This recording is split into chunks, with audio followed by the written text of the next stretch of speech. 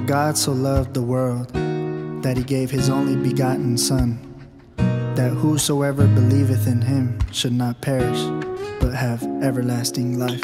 Dear Lord, once again I ask you for forgiveness. I keep on trying to change the holy words that you have written. I keep on trying to justify the sins I keep committing. I say I want your help and then at times refuse to listen. Man, I'm tripping.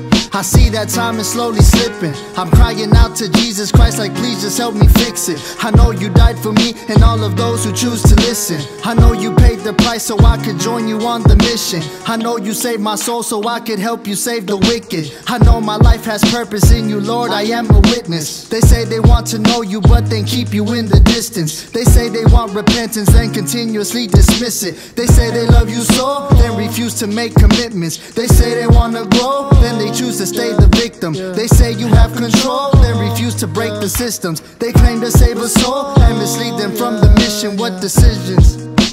The timing clock is ticking, so please don't wait too long before you lose your life to sinning. And please don't take for granted that the Lord our God has risen, cause one day he'll be back for all of those who chose to listen.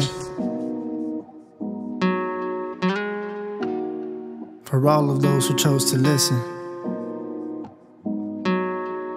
So please don't take for granted that the Lord our God has risen. Dear Lord, I don't ever wanna feel this way. Dear Lord, please forgive me for my wretched ways. Dear Lord, I don't ever wanna feel this way. Dear Lord, please forgive me for my wretched ways. Yeah, yeah, yeah.